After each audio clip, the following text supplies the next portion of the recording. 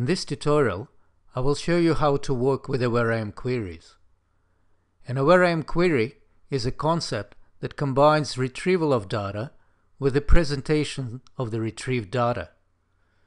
First, you need to define conditions of your data retrieval, and then specify how data will be presented to the user.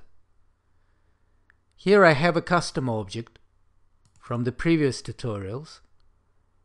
We will define a query that will retrieve existing customers based on some conditions. Let's create a new query.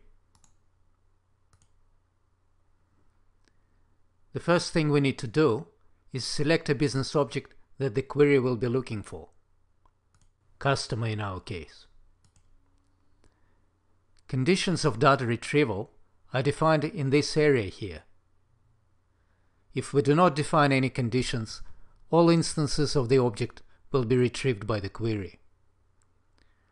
Let's retrieve customers whose birthday is after a certain date. So the condition will be customer's date of birth is greater than a certain value. If I click on the attribute expression column, I can select any attribute of the custom object. We select date of birth in this case. I select criteria in the second column,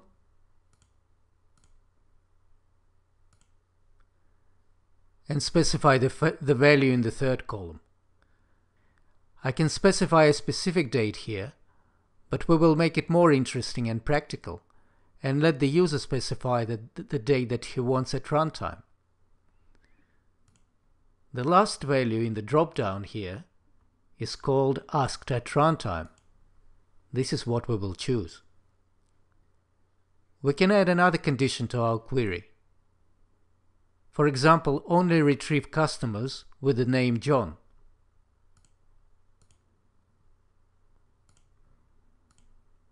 First name equals John.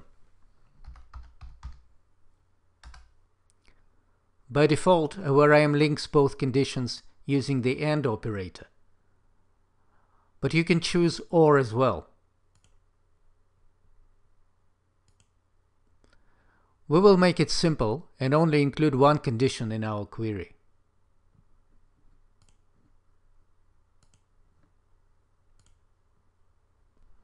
Let's give a name to our query.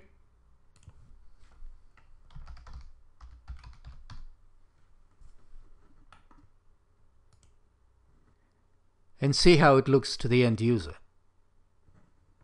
Before I test my query though, I will add a menu operation to allow users to run the query directly. You can watch a video tutorial about visual perspectives for more details on how to define menu items.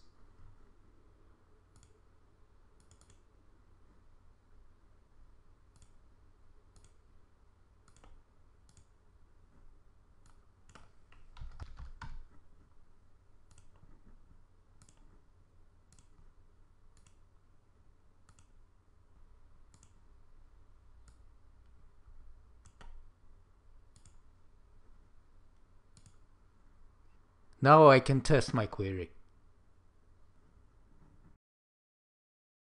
We'll log into our system using the browser. I have already added a number of customers to our system, so here I will just run the query. As you can see, because we have added our condition that asks for the date of birth at runtime, AwareIM automatically asks the user to enter the date. If I leave the date blank, all customers will be displayed. If I specify the date,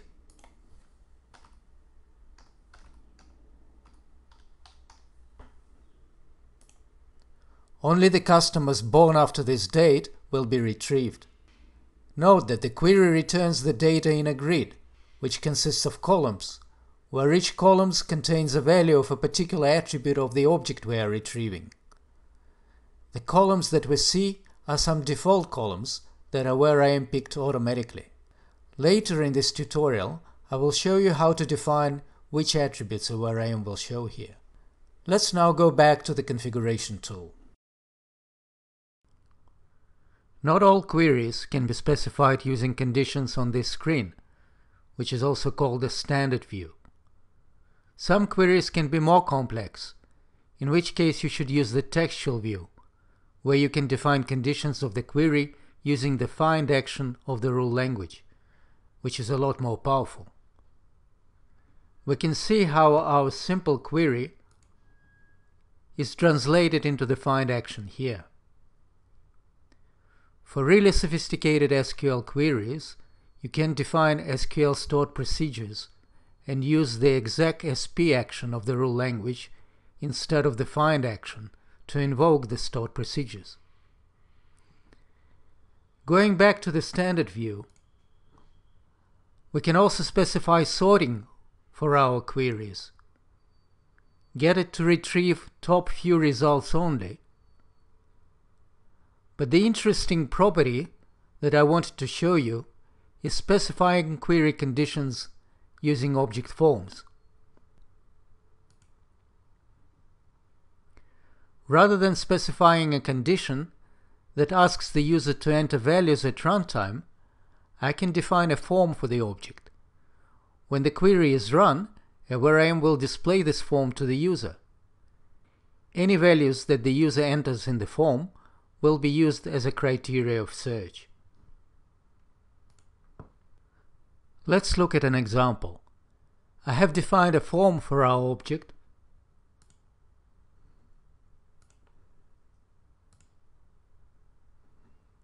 that only displays certain attributes, those that are relevant for search. I will now delete our condition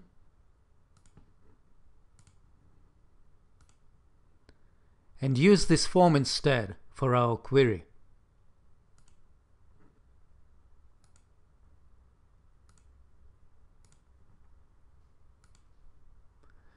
Let's see how the query looks now. When we go to the browser and run our query, we can see that now a whereim displays the form of our object. If I don't enter any values, all customers will be retrieved.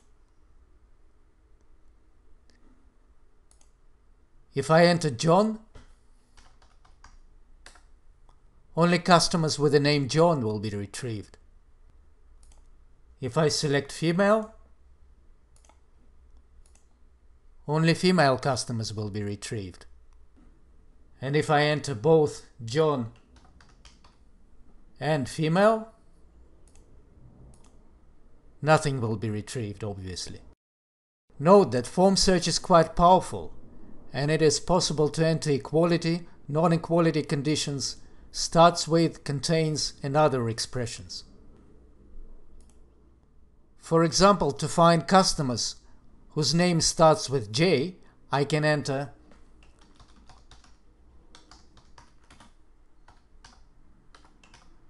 starts with J. For a full list of supported expressions, the user can look up this help window.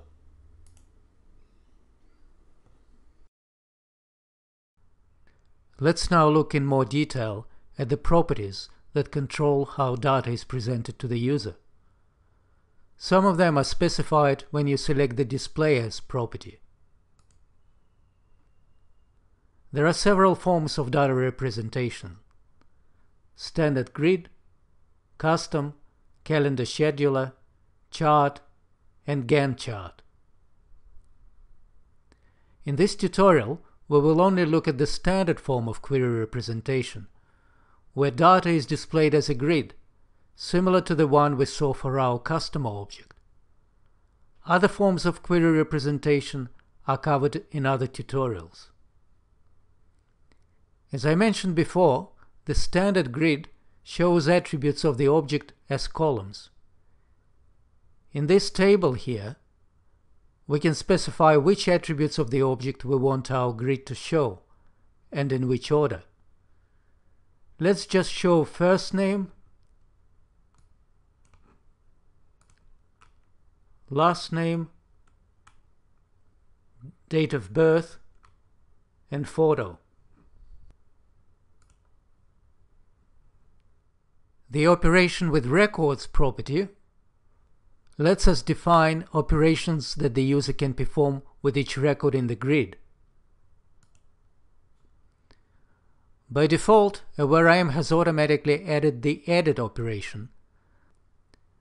Let's also define the delete operation that allows the user to delete the item.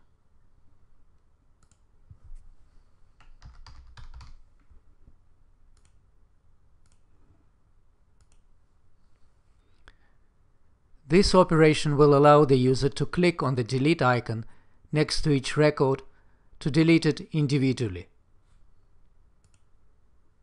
We would also like the user to be able to select multiple items and delete them at once by clicking on a button in the header of the query. To do this, we go to the panel operations property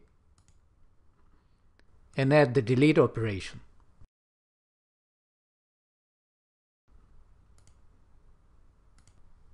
The operation should be applicable to multiple items.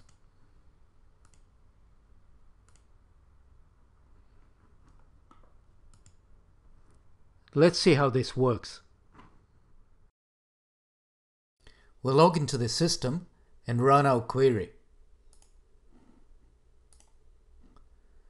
As you can see, now AwareIM only displays the attributes that we have defined. It also automatically added the edit and delete icons representing item operations next to each record. When the user clicks on the edit icon, the form of the record is displayed.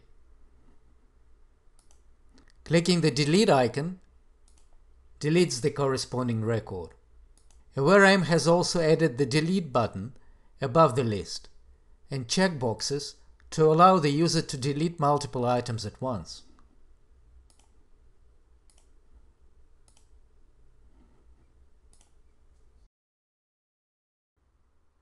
Another interesting option in the display properties of the query is inline editing.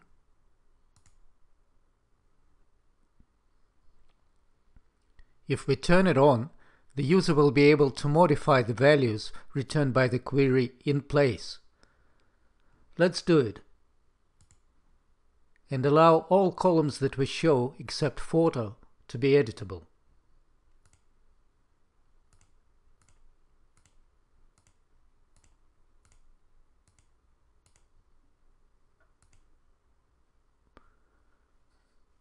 Let's see how this works. We run our query again. The user can now click on the cell and edit the value in place. As soon as the user goes to the next row, the value is saved. There are many other options that you can use to display query results. For example, you can change the width of the columns,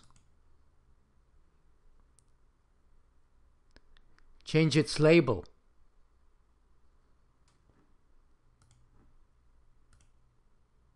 you can group columns, display summaries,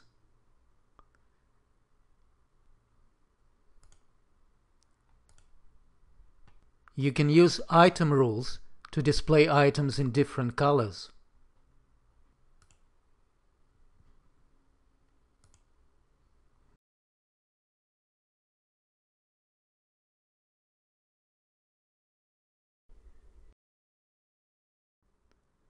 Filters to allow users to quickly filter query results.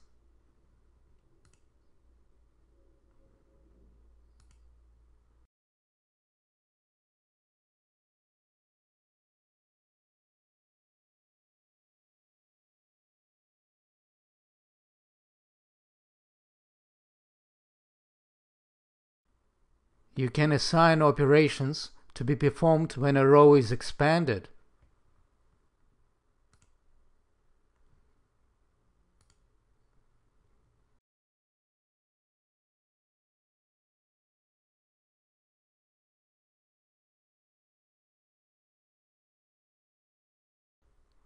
You can group query results by some attribute.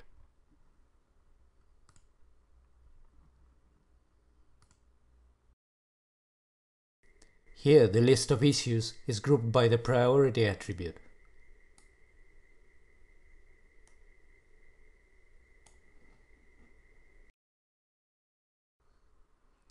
And you can do quite a few other things. Drag and drop, auto refresh, CSS styles, to name just a few. The query presentation tutorial explains some of these options in more detail. Please also make sure that you read the user guide and the how-to document for more details about queries.